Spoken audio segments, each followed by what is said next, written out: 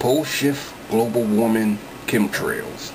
The planet is experiencing a weather change, a climate change. We've been experiencing strange weather patterns across the country. Hurricanes and tornadoes have been more violent and occurring more frequently than they did 10 years ago, and they're even appearing in areas that wouldn't normally see these tornadoes and hurricanes. For the first time in recorded history, we had a record-breaking Hurricane Sandy on October 30th, 2012. But before that, in April, same year, the East Coast was hit with a blizzard in the spring. Think about it, a winter blizzard in the spring. These are signs and messages that the planet is talking. No yelling and screaming, and the people in charge are ignoring her. They dismiss the fact that the climate is changing as they give feeble excuses for why the ice is melting up north. Climate change is solid evidence that a pole shift is taking place on the planet. The South Pole is slowly becoming the North Pole. Believe it or not, the planet is alive, and she's about to give birth to a new Earth. This is the reason for some of the climate change being witnessed. Other reasons include air pollution, water pollution from these big private companies and corporations. Most have government officials in Congress working for them and trying to deregulate. They're hiding within the Republican Party. Listen, volcanoes are going to erupt. That haven't erupted in a very long time.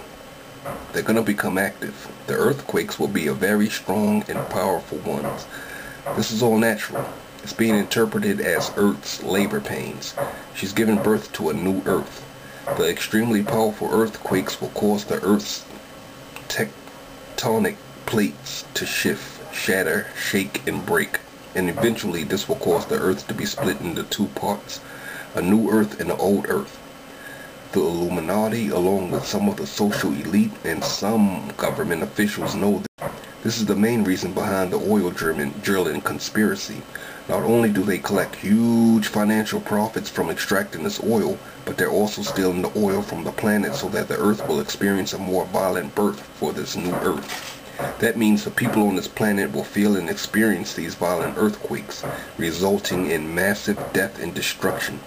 The more oil available, the more easier and natural the birth of this new Earth will be. But your government doesn't want that to happen. They want this new birth to be as violent and deadly as possible for the animals, plants, and human life that call this planet home. That's the real reason they want to drill, baby, drill. And to add insult to injury, they deliberately spill oil into the sea and ocean to further pollute and disrespect Mother Earth. And the Illuminati, they have free energy technology. They could patent this technology with many corporations that they control and make bigger profits than they made extracting fossil fuels. But it's not about the money. It's all about depleting the Earth's precious resources, extracting as much oil from the planet as possible, attempting to make it a difficult birth, one filled with as much death and destruction as possible.